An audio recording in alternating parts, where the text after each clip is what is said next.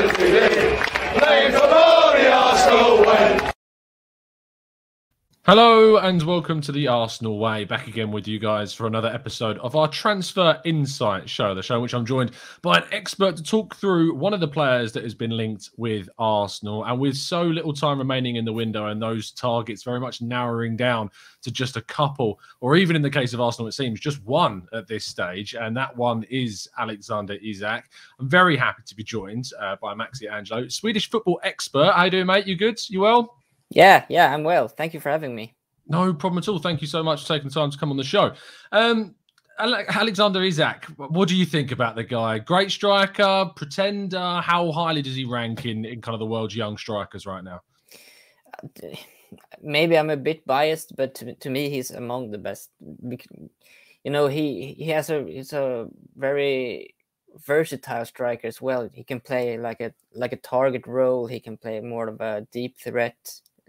Running in behind defense, and it seemed to just potential and talent. It's so striking how good he is, in my opinion. He struggled a bit this season, but if you look at it in a general perspective, you can see how great of a striker he is. Yeah, absolutely. I mean, my own kind of watching of La Liga last season, the goals that he scored, breaking in the season before last as well, after that move from Borussia Dortmund, kind of became known at the Euros for some of those performances for Sweden as well, and really impressed in those games, despite not scoring loads of goals. It was just kind of how impressive he was on the days. And this season, as you mentioned, it's not gone wildly comparable to, say, the 17 that he scored last year. And I will ask you about that. But just before we do, in regards to kind of for those that haven't seen him at all or are completely out of the know about him, how would you describe him stylistically in terms of kind of his pace, his finishing ability, link-up play, and all of those characteristics? Yeah. As I said earlier, he's a bit of a versatile striker. He can more or less do all parts. I think he has the size and the intelligence to be like a link-up striker. He has the offensive skill set to be more of a poaching striker. And if needed, I think he could play on a wing as well, because he has that pace and the technique to make his man one-on-one to be a threat there as well. So yeah, if you look at him in a general perspective, he's a quick striker, good eye for the goal, a good finisher. I would say his intelligence is kind of somewhat overlooked. I think he's a lot smarter than he's getting credit for. So yeah, and as many might forget, because he's been doing this so long, he's still very young. Yeah, absolutely. I think he's someone that grows onto the radar for some people. They see this season of just 4 goals in La Liga and go, oh, well, he was a one-season wonder. When I kind of stress the point, he's 22. Like, players aren't, they are going to be able to improve. They are going to have seasons upon seasons, but sometimes they're going to go through a period which isn't as strong as the others. He's maybe experienced that over the last 6 months. And unfortunately, I think that's led to quite a few people already kind of writing him off, which is a bit strange. Why do you think it's not necessarily gone as well in these first 6 months? Has there been associated injury issues? Has it just been coming back during a bad period? Or do you just not think he's lived up to maybe those 17 that he scored in the previous year? Yeah, I think it's been like a combination of injuries and not really having that rhythm. He's been struggling with not major injuries, but minor injuries on several occasions this season. And when you've seen his games, it's a bit. In Sweden we have a saying called, more or less, you hit the post and it goes out instead of going in. That's more or less been his season so far.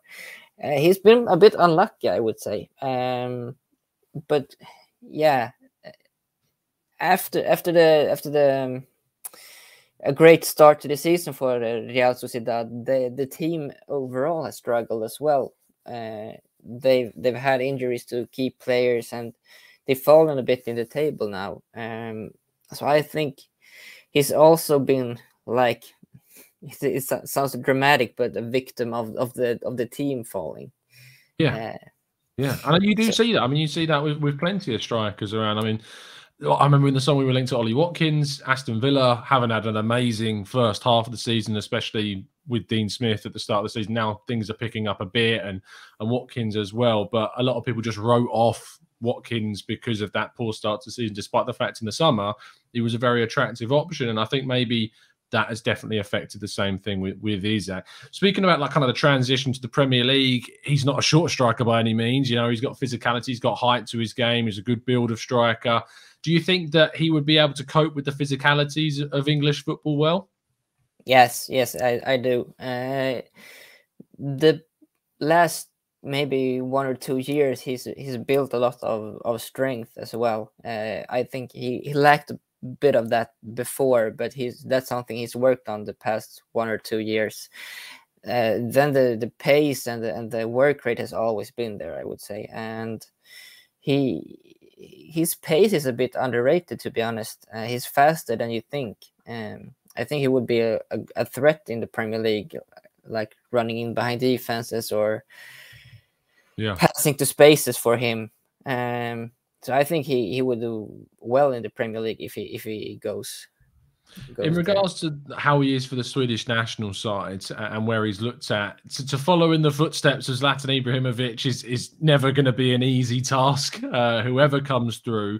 But obviously with the likes of Kulusevski as well, another obviously great young player, there's this kind of feeling that maybe that next generation of Swedish talents is coming through right now. Mattias Svanberg is another really strong central midfielder too. So do you think that he has got that potential to lead that Swedish line in that number 9 position for, say, the next 5 to 8 years and beyond?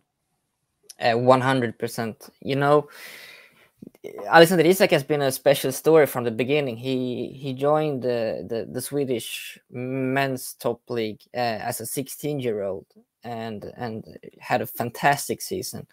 For example, he I don't know how to say it in English, but he scored a game winner in match winning goal. Match winning goal in several derbies in Stockholm, and there's been many along the way since Zlatan Ibrahimovic came through on the Swedish scene, but none of them has been as hyped as Alexander Isak, and none has had like the same belief that he will become the next big thing for Sweden. And he broke Zlatan's transfer record from Allsvenskan.